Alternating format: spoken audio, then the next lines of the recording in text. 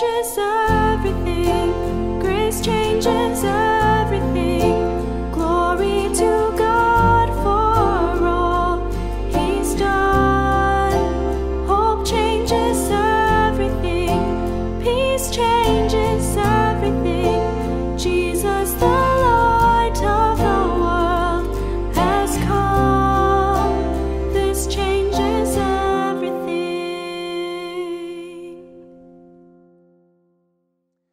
Ran across an article this week about a guy named Soji Morimoto. We have a picture of him we're going to put up on the screen here.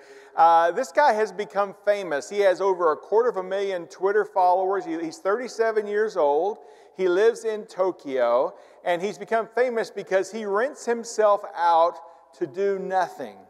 If you need a guy to do nothing, he's your guy. All right. His story goes that he was graduated with a graduate degree, and he went to work for a publisher, and it wasn't going well. In fact, he got fired. His boss told him, "I don't think it matters whether you're here or not." And so as he lost his job, he got thinking, well, maybe there are people out there that need someone to do nothing. And so he started offering his services, first of all, for free. And then now he charges 10,000 yen a call. And that's about $100, a little less than $100. And he says he will eat and drink and give like basic human responses. But other than that, he won't do anything. But if you need somebody to do nothing, he's your man. So he has more requests than he can handle. Who calls him? Well, maybe you have 3 people and you want to play a game for 4 people and you need an extra guy. He's your guy. He'll do that. There are people that have used him to, maybe they're going to go on a date and meet somebody for the first time, but they want somebody there for kind of safety. He'll do that. He has accompanied people to lawyer's office to sign divorce papers, someone who just didn't want to be alone.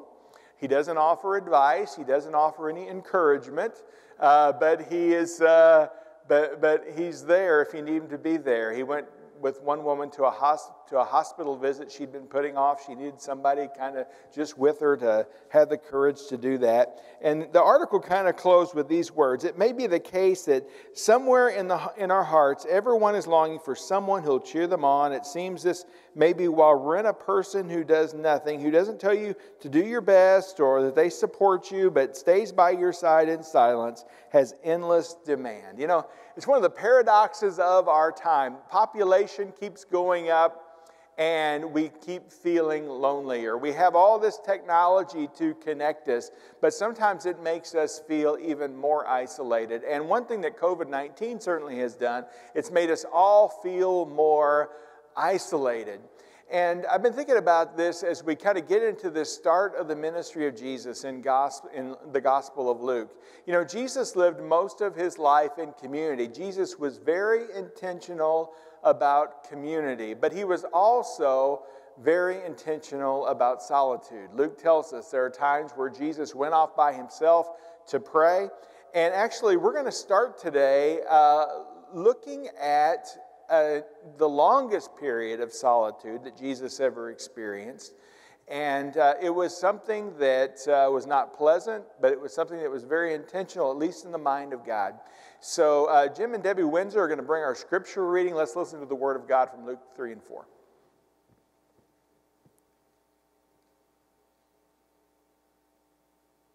Today's scripture is the Gospel of Luke, chapter 3, verses 19 to 23, and chapter 4, verses 1 to 13.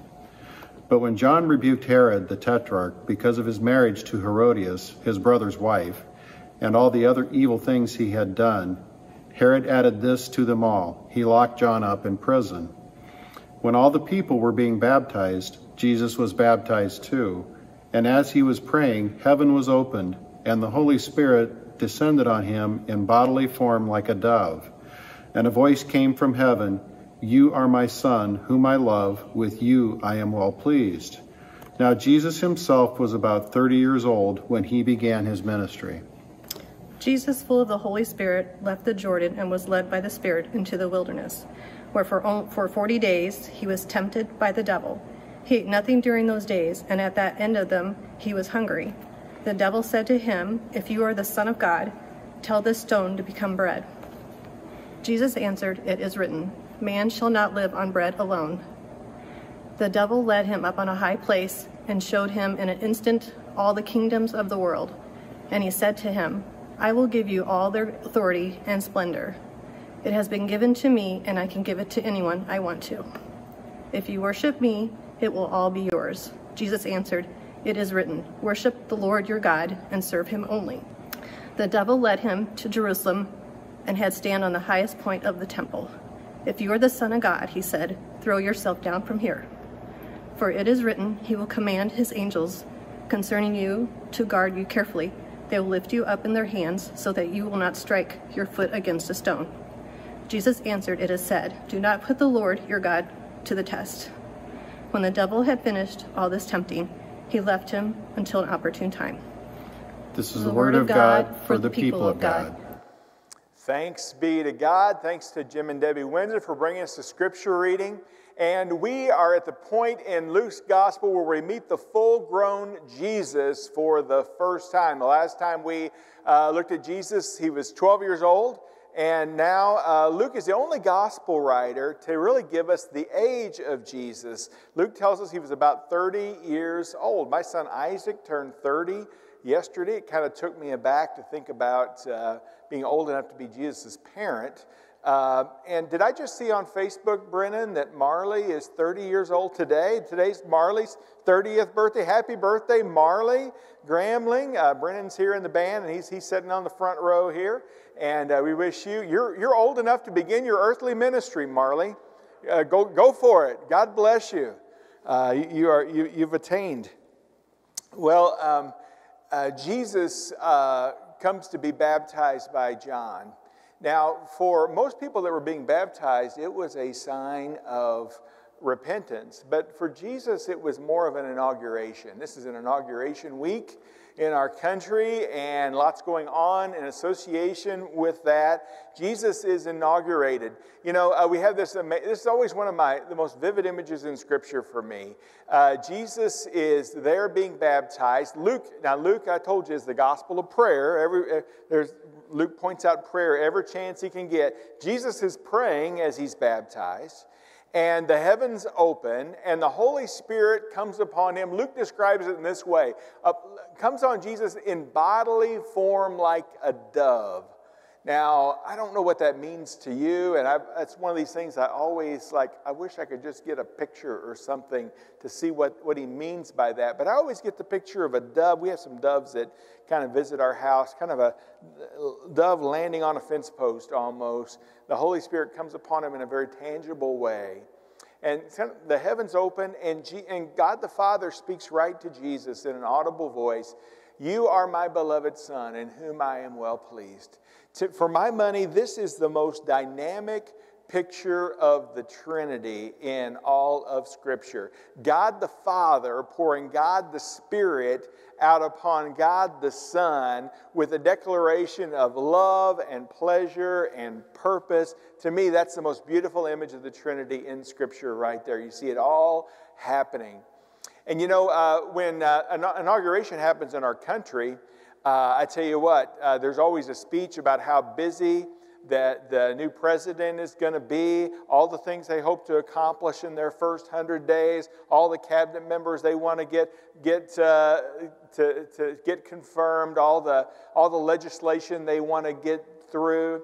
But imagine if we inaugurated a president and they said, "I'm going to go to North Dakota for 40 days. I'll be back in about 6 weeks, and we'll do some things." That's really kind of what happens to Jesus. He has this amazing declaration. He is the one. Here's the Son of God. And the first thing the Holy Spirit does as he comes upon him is leads him into the Judean wilderness. Now, I had a chance to see this wilderness back in 2016 when some of us went to the Holy Land, and we saw it from a bus window. And it was not the kind of place you're like, "Oh, could you stop the bus? I really want to spend some time here." It really is a barren wasteland, nothing that you would ever want to see. It's about 35 miles long, 15 miles wide. The word for it there is Jishaman, which means the devastation. It's been described in this way. The hills are like dust heaps. The limestone looked blistered and peeling. The rocks were bare and jagged. There's nothing there to sustain life. It was a terrible devastation, and that's where Jesus was called to battle the devil. Why on earth would the first point of business in Jesus' ministry after his baptism be to battle the devil? Well, this was a showdown that had to come. It was going to happen sooner or later, and Jesus is going to face this head on. He's going to face the devil. And we studied Hebrews. Some of you remember back last summer. And one of the things we said about Jesus through the book of Hebrews is Jesus is our perfect and sufficient and supreme high priest. It says Hebrews 4:15, we do not have a high priest incapable of sympathizing with our weakness, but one who has been tempted in every way, just as we are, yet without sin. It's necessary in order for Jesus to be our sufficient and supreme Savior, he needed to be tempted in every way like we are tempted. And another title we have for Jesus besides our high priest is the second Adam. This really comes from 1 Corinthians 15. It calls Jesus the last Adam or the second Adam. We sang about this at Christmas time. Adam's likeness now erased, stamp thine image in its place. Second Adam from above, reinstate us in thy love. Where Adam failed in being tempted, Jesus, to be our second Adam, must succeed. And this is really unlike the temptation that Adam faced. Adam faced temptation in a situation of abundance. Jesus is going to face temptation in an environment of desolation. Adam had company. He and Eve could have helped one another with their temptation and held one another accountable. But Jesus here needs to face the devil alone. And that's exactly what he does. He goes into the wilderness, and there he's tempted by the devil. It's kind of funny. Luke says Jesus didn't eat for 40 days. At the end of the 40 days, Luke tells us he was hungry. If you had to edit Luke's gospel down any at all, you say, well, we probably could have figured that out. But Luke tells us nonetheless that Jesus was hungry. And I think the reason he tells us is because the first temptation has to do with food. And Satan's going to come to Jesus and say, if you are the Son of God, as was announced at your baptism, if you are the Son of God, tell these stones to become bread. Take this stone and make it into bread. Now, I'm told in the Judean wilderness, there are actually stones that look like loaves of bread. Kind of. We've got a picture we're going to put up there, and there would be one. And I imagine that if you hadn't eaten for 40 days, it would look more and more like bread as you went along. You would probably just be thinking about bread. Well, what's so sinful about bread? Have you ever been tempted by bread? Maybe if you're a low-carb person, you've been tempted with Panera bread maybe or something like that. But there's nothing sinful about bread, right? A lot of imagery here from the wilderness. Israel was 40 years in the wilderness. Jesus is 40 days in the wilderness. Israel refused to trust God, and Jesus is going to need to trust God here in his wilderness experience. There's certainly some connections there to be made. So what is it here? What is it about the bread? What is it about this whole experience that forms a temptation? Well, Jesus is... it's not that bread is sinful. It's really the motivation here. Satan's very subtle. He said, if you are the Son of God, then you deserve bread. If you are the Son of God, you have the power to make bread. Exercise your divine right to do this if you are the Son of God. You see how he's twisting the definition of Son of God. God wants it to be, Son of God is going to be suffering servant. And Satan tries to make it a thing of privilege. Well, I'm the Son of God, therefore I deserve. Let me tell you what, if you want to ruin your life, just go around thinking about what you deserve. That's where credit card debt comes from. Well, I deserve a little splurge. That's where pornography comes from. Well, I deserve a little escape. That's where embezzlement comes from. Well, I deserve more than what they're paying me. That's where adultery comes from. Well, I deserve a little happiness. You know, if you go around telling yourself what you deserve, that's going to lead you no place good. Jesus is not going to take the bait. He's going to respond to this temptation with the Word of God. He's going to quote Moses. He's going to quote Deuteronomy chapter 8. Man shall not live by bread alone, but by every word that proceeds from the mouth of God. Yeah, that's exactly what he's going to do. And so Satan never runs out of temptations. Really, Satan's not that original. He just tries different versions of the same things on us over and over and over again. The Bible says it's the lust of the flesh, the lust of the eyes, and the boastful pride of life is really all that he has to offer. But he's going to come at Jesus in some very clever ways here in this showdown. He's going to take him up and show him all the kingdoms of the world. And in all their glory and all their splendor. Take him up to a very high mountain where he can just kind of see it all. And Satan's going to declare, hey, all this has been given to me. Is that true? Well, in a way it was, because Adam and Eve succumbed to temptation. They sort of handed over everything God had given them to the power of evil, to Satan. And that's really been the story of human history, is we're succumbed to these temptations and these worldly definitions of power. He said, I'll give, if you bow down and worship me, I will give you all of these things.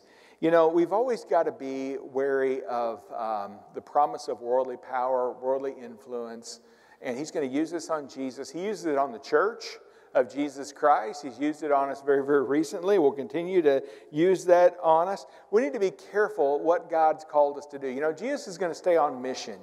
He's going to go out of the strength of knowing what God had called him to do. Now, one of the things that God had called him to do was to take power and authority. In fact, you know, it's announced in Matthew's gospel at Jesus' ascension, all authority has been given to me on heaven and earth. Through the cross and resurrection, Jesus takes back that authority that has been given to the devil. But Satan's really offering him a shortcut here. He's offering something that's very, very appealing. All the kingdoms of the world. All you need to do is bow the knee. If Jesus had bowed the knee to Satan, he would have needed a Savior instead of being our Savior. But Jesus knows better. We need to be really, really careful about grasping for worldly power. That's one of the temptations we'll always face. You know, I heard a Christian one time announce very triumphantly they were going to take America back for God. Well, that sounds great. Has God asked you to do that? Or is that something you came up with? You know, we've got to be really, you know, because if you get an idea of what God wants you to do and it's not what God wants you to do, you're going to get off point, you're going to get off message. You know, Jesus calls us to servanthood, calls us to obedience. And Satan wants to kind of get Jesus into a place where he's thinking, well, maybe the end justifies the means. Maybe I can take a shortcut. Jesus does not take the bait. He's going to quote Deuteronomy again. And he's going to say, worship the Lord your God and him only. You notice how Jesus responds to temptation? He doesn't argue with Satan. He quotes Scripture. Jesus quotes the Word. And you notice he didn't say, let me look that up, Satan. I'm going to get my scrolls out. I'm going to read the Bible and see if I can find anything on that. He's already got it in him. You know, Psalm 119:10 says, thy word have I hidden in my heart that I may not sin against you. It's the word that's in you is powerful, not the word that's on your bookshelf. So we've got to internalize the word of God. And that's exactly what Jesus does. I've hidden your word in my heart that I may not sin against God. So Satan's going to come at him another way here. And he's going to take Jesus to some place very near and dear to his heart. He's going to take him to the temple. Now, Luke's gospel starts with the temple. When Jesus is 40 days old, he has interactions in the temple. When Jesus is 12 years old, he sneaks off to go to the temple. The temple is someplace that's very, very close to the heart of Jesus. And I think Jesus understands that his destiny is all wrapped up with Jerusalem and this particular place. And so he's taking Jesus someplace very, very close to his heart. He takes him to the pinnacle of the temple, and where they can kind of see the city laid out before him. And Satan says, hey, throw yourself down from here, because the Bible says, Do you notice here Satan can quote Scripture? In fact, he does quote Scripture here. In fact, Satan quotes Scripture all the time, but he twists it. You know, we hide the Word in our heart, and we hide our heart in the Word. We don't just look at Scriptures, we look at Scripture, the whole counsel of God. John Wesley would call it the whole tenor of Scripture. You don't just need to pick out a verse here and there. You can do that, but you better know how that verse fits in with the big story. You know, every cult has the Bible in it, but what they do is they take a piece of the story and they make it the center of the story. They twist it and they get things out of proportion. Be careful when Brother Wonderful tries to tell you what the 10th horn on the dragon is on the book of Revelation and all that, and make that the main thing. You know, Jesus always took people back to first principles. Love the Lord your God with all your heart, soul, and strength. Love your neighbor as yourself. Let's look at the first commandment here. Sometimes we major in minors and we minor in majors, and so Satan is going to quote the psalm, saying, "Hey, it's a psalm about God's protection. Slow yourself down from here, because God's going to send His angels to catch you, and everybody will see who you are, and they'll see how wonderful you are, and what a grand entrance you will make into Jerusalem." You know, when Jesus enters Jerusalem, He's going to enter humbly, riding on a donkey, not on angel wings, right? And Jesus is going to respond with the misuse of Scripture, with the correct use of Scripture. You shall not test the Lord your God. What's the difference between testing God and trusting God? You know, it may seem like a minor distinction. It's an important distinction. You know, trusting God is when you use everything God's given you, all the tools God's given you, and you trust Him for the results. Testing God is saying, God, I'm going to be stupid, and I'm going to dare you to save me. You know, I saw somebody on TV one time saying they weren't going to wear a mask because they believed in God, trusted God, and God wasn't going to let them get COVID and all. That's testing the Lord your God. It's saying, I'm going to be stupid. God's also giving you a face mask to wear, all right? So exercise wisdom, and don't test the Lord your God. That's what Jesus is going to respond. Now,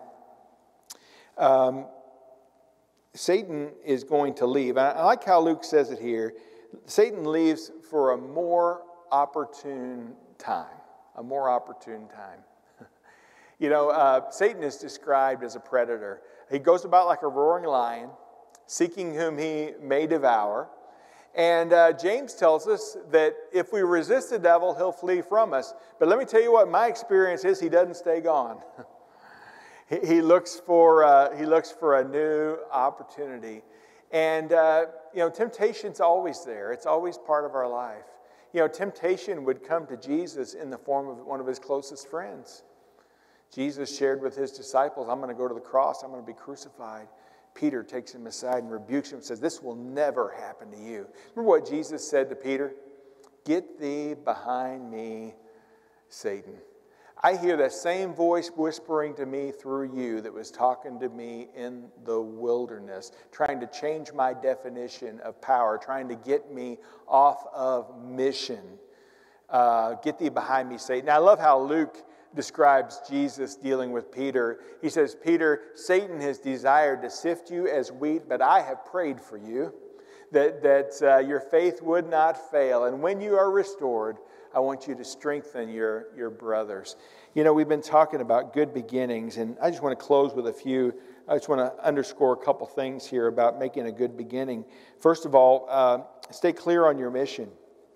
You know, do what God has called you to do and be who God has called you to be. Satan just wants to knock you off course just a little bit, all right? And we got to stay on mission, stay clear on your purpose. Jesus here is going to claim Son of God as a servant, not as a master. He's going to keep that clear. Number two, keep the Word in your heart and your heart in the Word. We need to stay on. If we're going to recognize lies, we've got to know the truth. You know, when they train people to recognize counterfeit bills, they don't study counterfeits. They study the real thing. And when you know what the real thing looks like, you'll recognize the counterfeits when they come along. Number three, taking the high road means staying low. You know who's hard to knock over? Somebody with a low center of gravity. You know, they train football players. Get down low. You're harder to knock over when you're down close to the ground.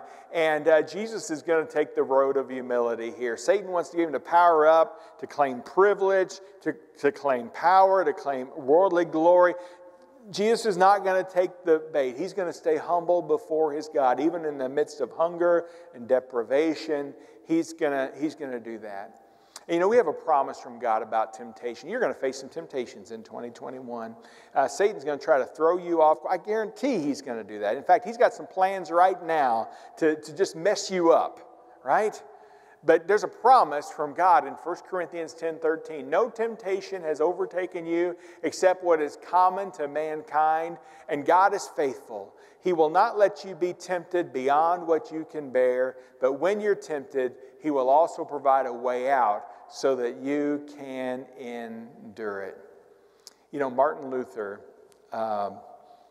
he faced a lot of battles in his life, and he also faced a lot of spiritual battles. There were some times where Satan just seemed to be breathing down his neck. There were even times in his life where he threw things in the room because it seemed like the devil was just right there with him, breathing down his neck. But he also wrote that hymn called "A Mighty Fortress is Our God." And I love those words. And though this world with devils filled should threaten to undo us, we will not fear, for God has willed his truth to triumph through us. The prince of darkness grim, we tremble not for him. His rage we can endure, for lo, his doom is sure. One little word will fill him. Brother Luther's telling us, whenever Satan reminds you of your past, just remind him of his future. And remember that we serve a Savior that's already won the victory. Thanks be to God. Would you pray with me? Lord God, thank you for your word today. Thank you for a Savior that has been tempted in every way, yet without sin. We thank you for the way that Jesus kept a focus on servanthood, kept a focus on humility, kept a focus on your word, that kept him from being tripped up by the schemes of the devil. May we do also in 2021, in Jesus' holy name. Amen.